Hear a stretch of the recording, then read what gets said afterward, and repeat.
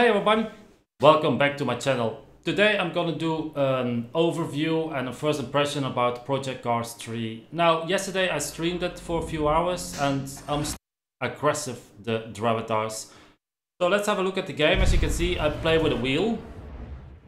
We will go to the settings first. So you have a lot of settings you can do, well, a lot and another lot. I basically started with everything off, but then in the game it started rain and I was sliding all over the place.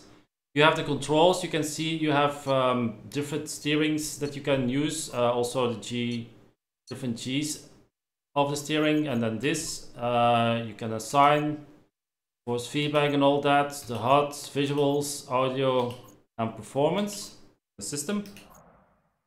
Now I'm playing on 2K screen, everything is on ultra, well basically everything is on ultra, and yet it still feels like I'm playing on my phone. The car, the details and all, just, I don't know, it's just doesn't get me, this game.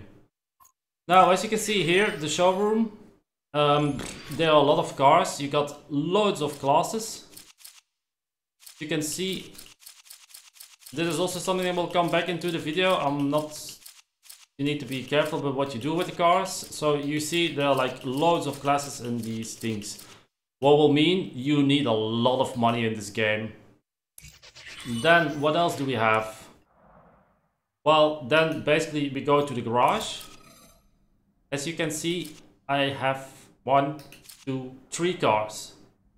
That's it, road E and D. Then you have some custom events. I didn't do that yet, so I need to start it, but I'm not gonna do that right now. And then we will go to the career. Now, there is no story in this game. This is just pure driving, but you need to get some points, you need to do this, you need to do this. As you can see, there are a lot of stuff you can do and drive. You also have challenges. The thing is, everywhere where you look, you see money. You need money, money, money in this game. So you need to be grinding and driving a lot. Now, it is normal in these days that you have to do that, but if you want to go faster, well, 25,000, I only have 13,000 because I had to tune a car. Now, then here, for example, we have road E. So yeah, I have 1, 2, 3, 4 big events, and that's the subcategory are the other ones. Now, yesterday I had 2 bugs. I was under the time that I needed, but yet it didn't count. It said fail, fail, fail. Now, let's have a look at the championship that was bugged out for me. I couldn't do that. The other championship crashed for me, the game. So what do you need to do? For example, let's go to the 90s hot lap. Now, I had yesterday a problem because I didn't really notice it. As you can see on the right screen, there is PIF 293. So let's go to the garage, go upgrades. Now, there you see at the top in pink, you have road E, road D, road C, B, A, and hypercar. Now, I was looking like, oh, the car is sliding and doesn't go very well. So I upgraded a few things with the less money that I have, and suddenly I couldn't choose a car because I didn't really notice the big pink bar for some reason. So you need to be careful. If you put a little bit more on it, you go over the top and you can't use a car in that. So just be careful with the upgrades. Have a good look what you want to upgrade because it's very important. You are very limited on money at the beginning. This is 80,000, but then it probably go to a way different class. So that's something you really need to look at. Now, what else do we have? We have customize, we have team. So we can do the manufacturer, we can do all kind of stuff, so like say delivery. So we can get already made liveries. Well, I can't get that one. Let's say I'll take this one and then, or we can take this one. Let's take just the standard one. Blue one. You can do your license plates. You can change that. I won't change that now. My name is too long anyway. You have some rims that you can choose. That's all just visual, so that doesn't really matter. You have your tires. Now, Hankook is not a bad tire. And Yokohama, also very good tires. The thing is, I only see visual, so that's not that it does anything on performance, but I'll just take that one. And that's it about this. You can also do custom. You can paint the car, there's a lot of stuff to paint, so you can basically do all kind of stuff. There you go, now I have this one, and then you have all kind of decals. You can put a race number on, you can actually change the number itself, as you can see, there you go. And the background, but I don't need that. My license plate and the rims, tires and all that. So you can do a little bit of tuning of the car. And you can of course sell the car. I wouldn't do that. So let's get into the car. Now, as you can see, I've done a few races. I'm still... The thing is, there's a car that I upgraded and it started to drive a little bit better. Also the steering.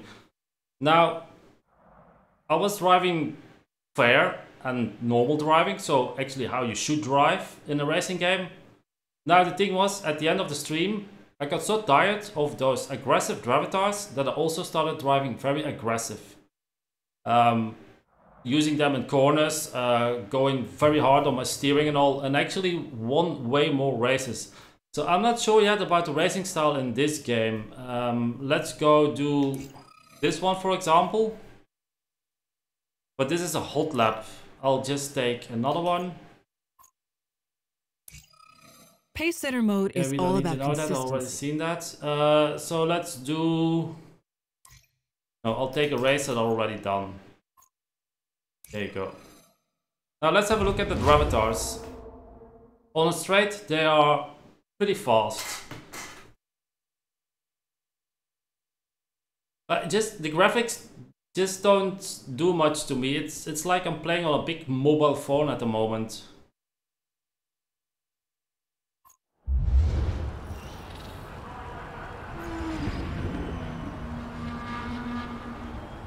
There you go. So let's have a look. What can you do? Difficulty. Well, like I said in the beginning of the video, I put everything off because I'm used to a Forza and the Crew. So everything should be off for me, but I keep it on because on the wheel, I didn't test it with the pad yet, but on the wheel, when it starts raining, you slide all over the place. I will look into the steering wheel better. Here you have the AI aggression. I saw somebody, I can't remember who, but they changed it and yet they were still very aggressive. But I'll leave it like that. That's the assist. Then what you have also costs money, you have the tuning. So basically you have the balance from the game. Then if you want to have your own tuning, you can eat it. And that's all things you get. So you need to go further in the game to actually, well, you need to buy all the stuff for the car and then you can fine tune it. Now I'll just use the stock one because I need to look into the tuning. I am a legendary tuner in Forza Horizon 4, but I don't know this game yet, so I need to figure out how the tuning works. These are just the general settings and then you can just quit. So this is just stock. So let's have a look at the avatars and the handling of the steering. I'll change the view. As you can see, the graphics, I don't know, it's something missing. I don't know what, it's just missing something. I'll also go into the car. There you go.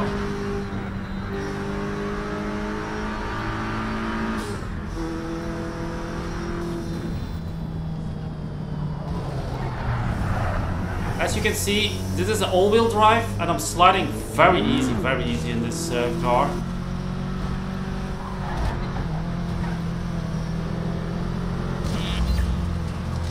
Also, you get a lot of penalties in this game. If you go with your tire a little bit off a corner, it will instantly say got track, and then you will be in ghost modes and you will be slowed down.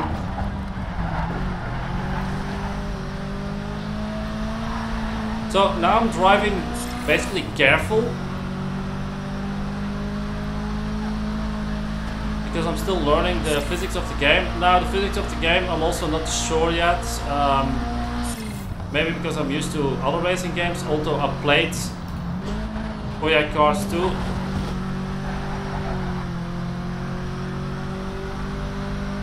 But I'm not impressed yet with the game.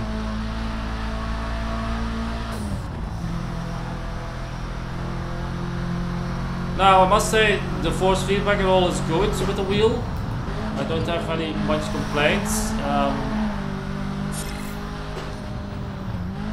But the steering, the cars don't steer very well, but then again, it probably needs to be fine-tuned, the cars. A stock car never drives decent in the game.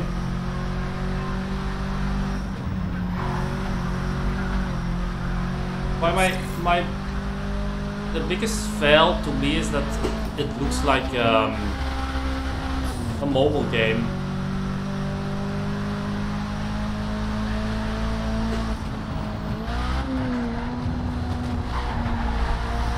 Oh yeah, this is what you get. You get an invalid lap time and the car starts sliding if you hit something.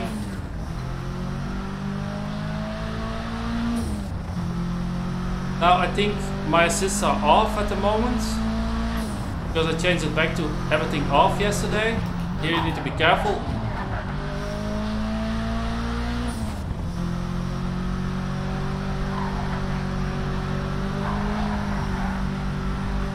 Now you see assist, every assist off.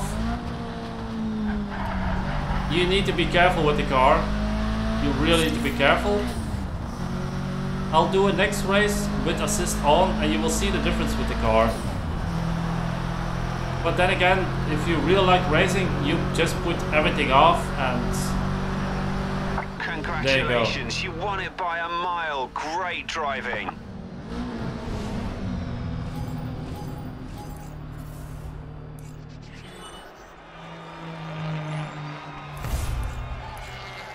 So let's continue. I did all my events. You also get a percentage on the upgrades. Not this time, because I already did this race. Oh, now I get 5% discount. So you need to take advantage of that 5%.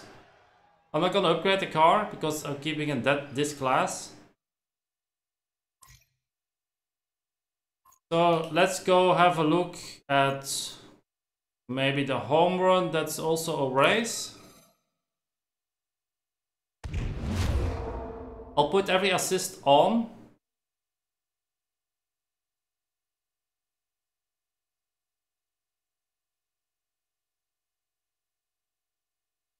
But the thing is, we are at the beginning of the game, but still it's not easy to do it with a steering wheel. Oh, as well, there you go, it's raining, so you really need to have assist on, otherwise I'll be sliding all over the place. So the tuning will be just a balanced one. Difficulty, I'll put... Oh, everything is on.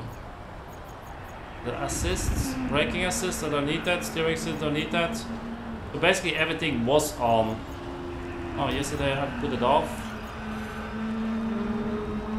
Okay, so everything is on and we'll have a look in the rain. Power and be gentle on the brakes in these wet conditions.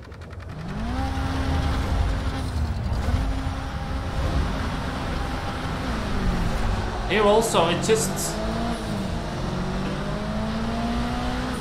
On a 2K screen with ultra settings, it still looked like a mobile game. I don't know.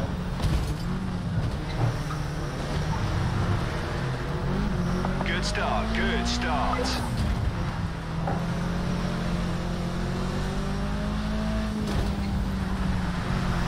As you can see, it's very easy to start sliding. I need to have very steady throttle control.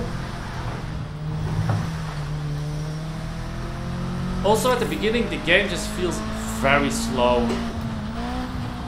I feel like I'm driving like grandpa, I don't know. As you can see, a little bit too fast and I'm sliding all over the place. Now, to be honest, when I see in a racing game, if you look at the other racing games, this one is like a mobile game, or when you go to a carnival, you put €1 in it and you can just have fun. Gravitas are actually very aggressive. You should see the other races I did on my stream. I literally had to knock out some Gravitas to actually win. As you can see, it's very annoying how they drive. They drive in front of you, they brake.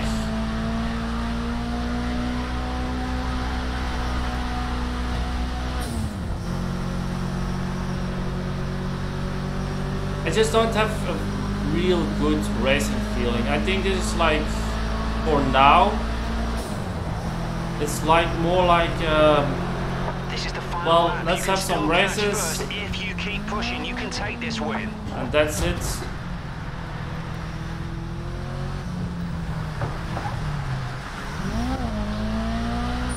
I think if they would put more effort in the graphics, it would look way better. For now, I'm just playing on a big phone.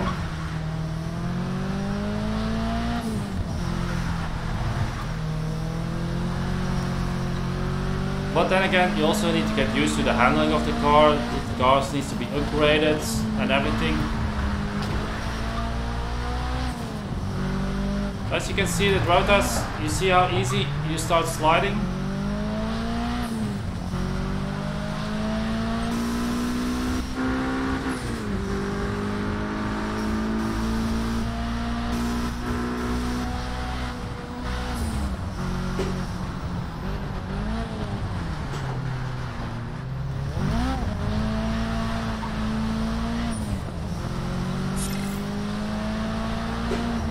Now, is this game worth the money? That's of course a $1 million question. To me, at this point, after driving a few hours,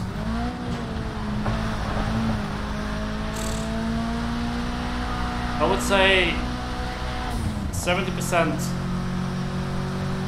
not, 30% yes. Maybe after a week playing it more, it will get better. That's also what the Gravitas do. They just come from behind and they pass you. So you need to be very aggressive in this game.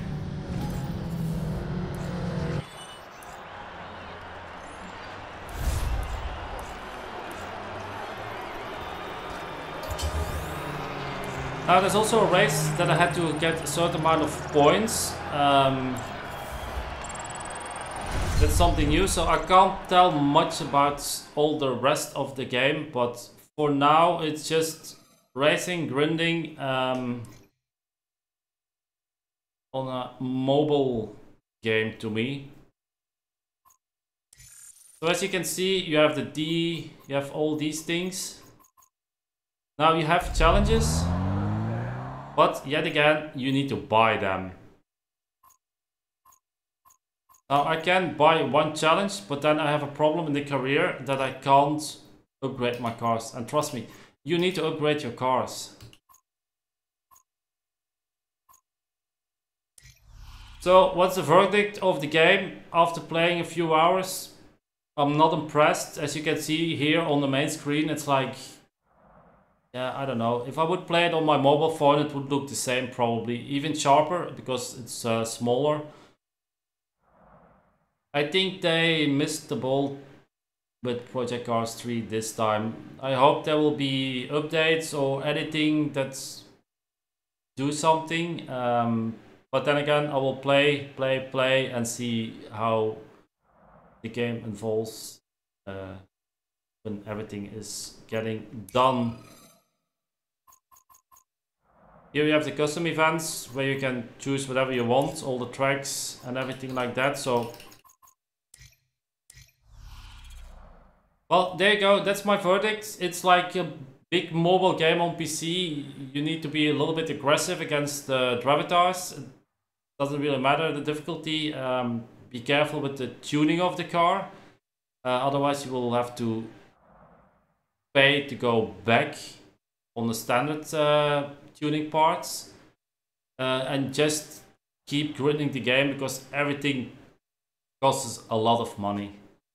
That's it. I hope you enjoyed the video. I hope it gave you a little bit insight of the game. I'll be posting more videos about this game. I'll be driving more, also on the stream. And hopefully I'll see you next time. Thank you. Bye bye.